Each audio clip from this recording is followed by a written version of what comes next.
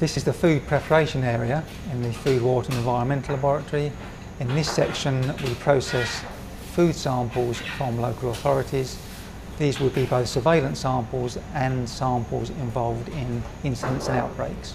Food samples are received in the laboratory from local authorities in insulated, cooled containers.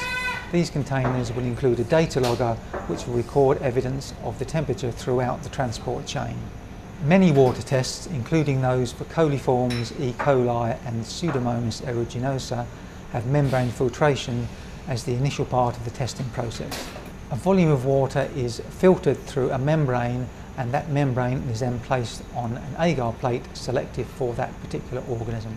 We test for a wide range of indicator organisms and foodborne pathogens. These will include Salmonella, Campylobacter and E. coli. These tests require several stages of processing, and these may take up to 7 days to complete. Aliquots of food suspension are spread onto agar plates. These plates are then incubated and examined after an appropriate period.